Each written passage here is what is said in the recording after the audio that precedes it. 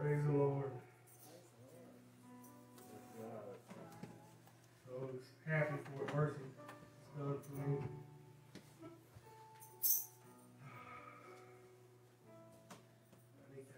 I need to take a drink. My throat was starting to bother me during the worship. You can turn with me your Bible to the book of Isaiah, chapter 22. Randy, you keep praying, brother. I'm not afraid to preach when you pray.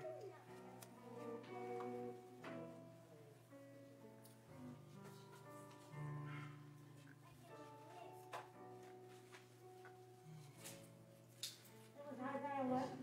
22, starting at verse 3.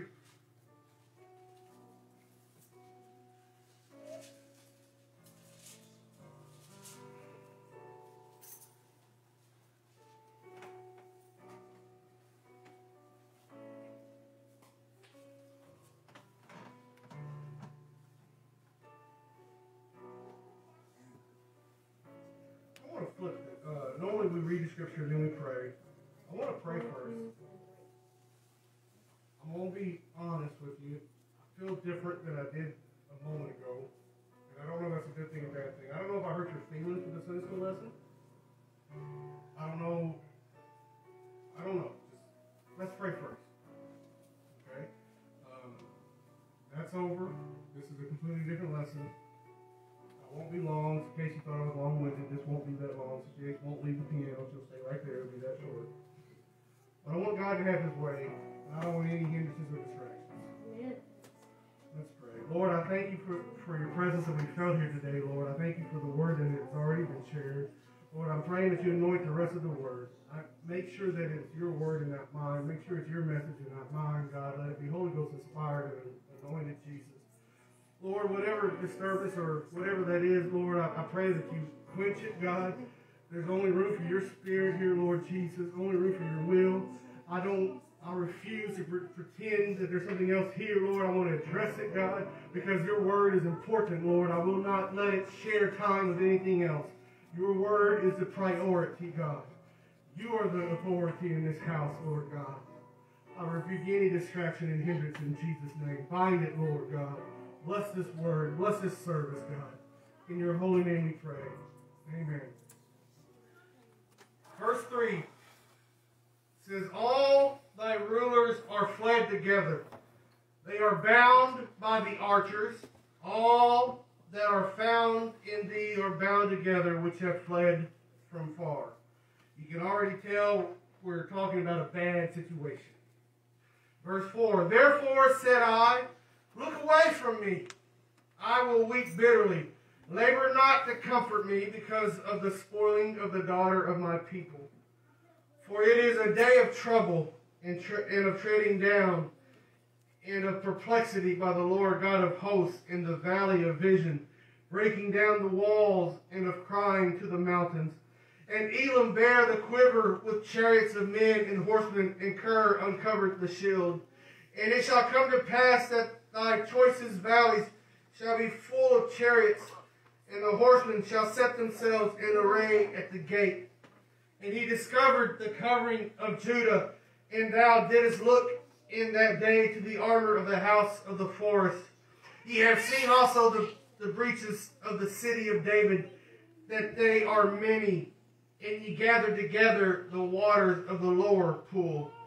And ye have numbered the houses of Jerusalem, and the houses have ye broken down to fortify the wall. You may be seated. We're going to talk for a few minutes about drastic measures. Drastic measures. Here, they were in dire straits, and that last verse is what I'm going to focus on. They were taking their houses apart and using the material to fortify the walls of the city. It reminds me of the Netherlands when they rebelled against Spain. And the Netherlands is a low-lying area, floodlands. And what they did in their only hope of pushing the Spaniards back was they purposely opened the floodgates. They purposely flooded their land. to create a distance that Spain could not cross. And it worked. They were able to secure their independence, and to this day they are their own country. And it was the beginning of the end of Spain's dominance of that era. But, in consequence of that drastic measure, to this day the windmills are still there in an attempt to keep the waters pushed back.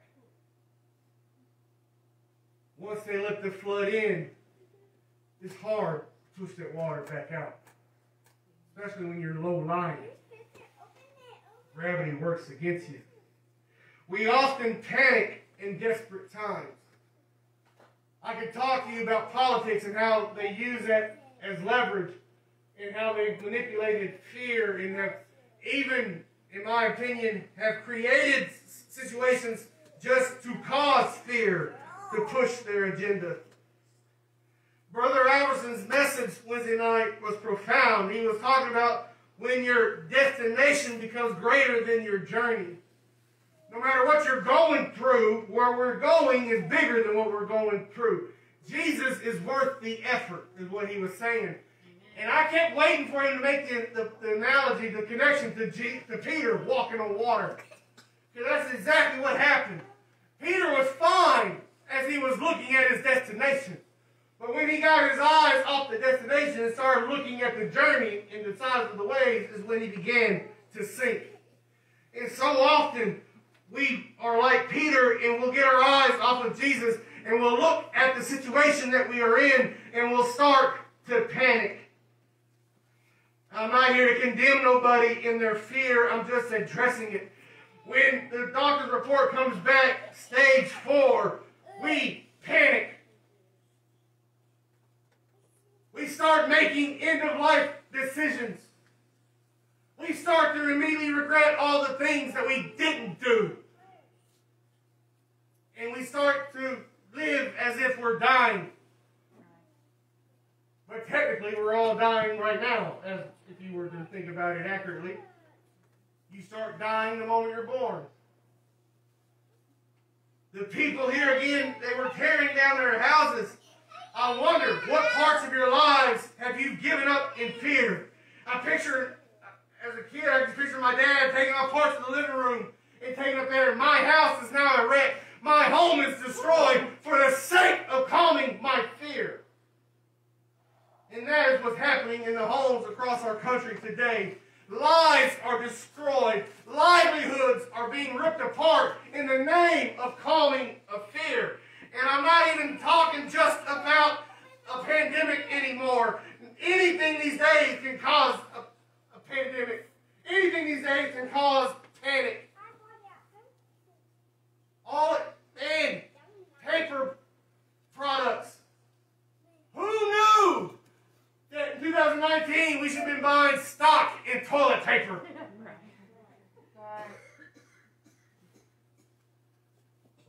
This time last year 2019 was the last normal week and nobody knew it. What would you have done different in preparation? Looking at it now, what have you done to your life since to fix it? What have you given up? What drastic measures have you taken to change it just to try to maintain some normalcy in 2019 and 18? Our church, I make us wear this, not because I believe it's effective, but because it makes people feel better. The governor is releasing the requirements, but I want folks to know that are still worried that I'm doing everything I can to make them feel comfortable. And it's a small price to pay for me. I don't mind it. I've gotten used to it. It's a small matter. We can still worship with it. Amen.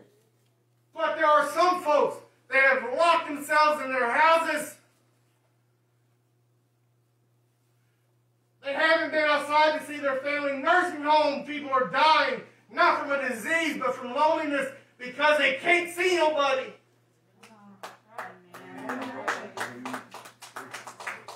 They're tearing down their homes to fortify the wall. What parts of our faith have we sacrificed just to keep the floods at bay? Just to keep the enemy, whatever is taunting us, And I'm saying this because right now, some of us may have problems with jobs. Some of us may have problems with money because I don't know what your status is right now. Maybe you've got family that are sick. Maybe you got family that won't reach out to you. Christmas was wild to me. There was folks that wouldn't go visit each other for Christmas because they were worried about a disease that has a 99% survival rate. Come on. That's right. We're destroying each other just so we can feel better and feel safer. What are we doing to our lives? God was talking to them there through the prophet, and he didn't mind their fear.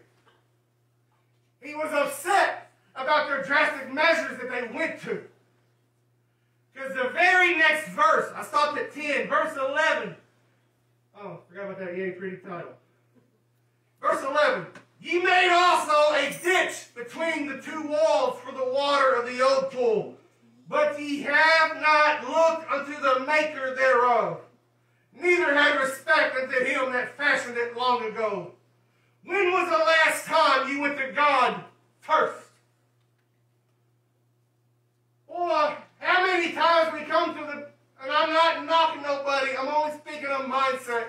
How many prayer requests do we get about our doctor's report?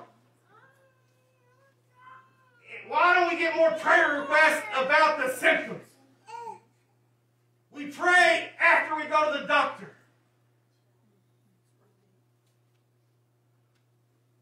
Brother Simmons used to preach real hard. Don't pray in the middle of the car wreck. You better pray for your trip before you get behind that steering wheel. When was the last time God was your drastic measure? Before you took a second job to pay bills. Before you tore your life apart to protect.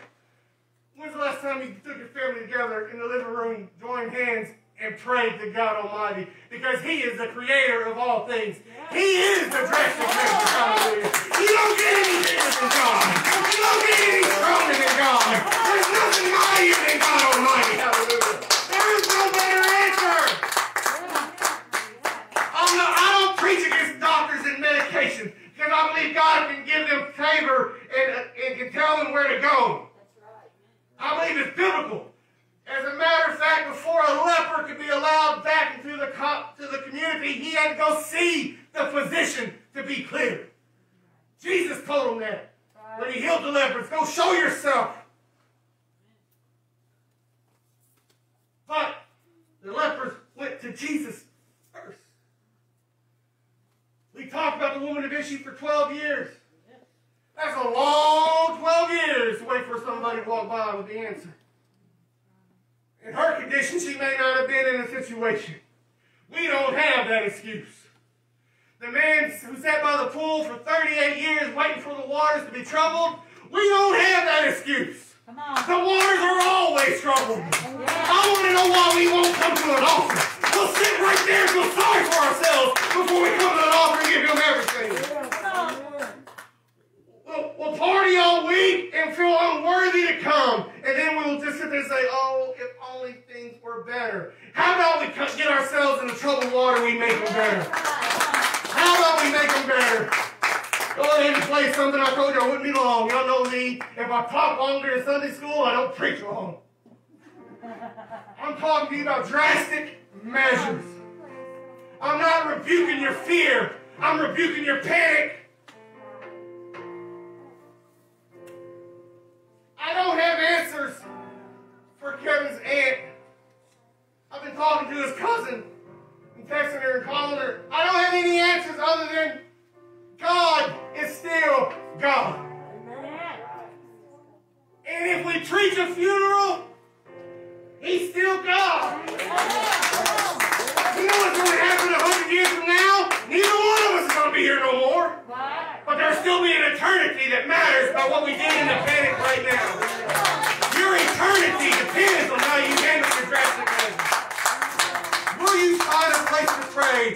Will you address the issue with God right now? If you're worried about your health, if you're worried about your finances, if you're worried about your family, it's time to take drastic measures.